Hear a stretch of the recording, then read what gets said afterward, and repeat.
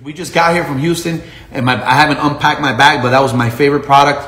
My favorite product is Complex X. Why is my favorite product Complex X? Anybody who knows me personally, who knows me, right, understands who I am. And I'm a person that used to have a lot of allergies. I was a person that used to sneeze a lot. I was a person that used to get, when the pollen come around, I was dying. My eyes were swollen. I was a person that I would get a quick rash anywhere. I had all kind of problems, right? And I used to go to the dermatologist everywhere here and there, and they would explain to me that I'm, you know, the kind of person that I am is going to create these kind of things, right?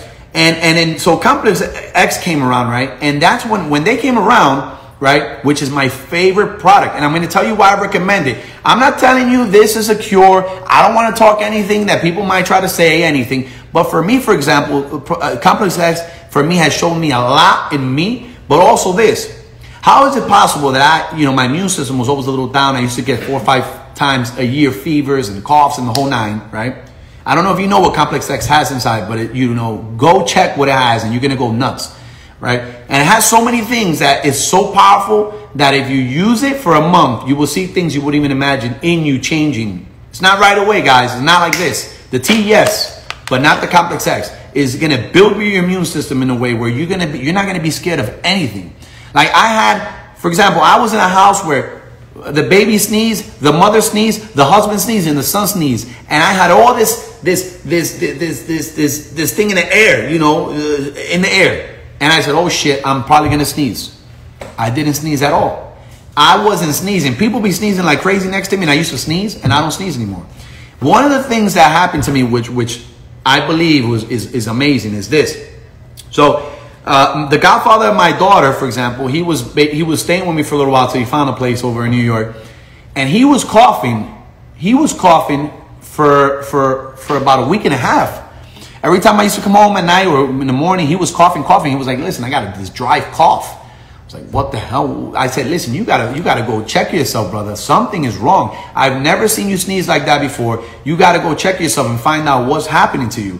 He said, no, listen, man, it might be the cold. It might be this. It might be that. Remember, it was around like February. He had corona. When he left my house and he moved, he was dying, and he left my house. Remember, he took a shower.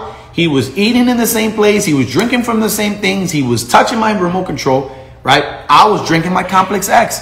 I was drinking my products at that time, right? And I think that exactly why I didn't get sick. I don't know. It's so crazy to believe that normally my immune system will be so weak that anybody next to me that had anything, I would catch it. That's how messed up my immune system was, right?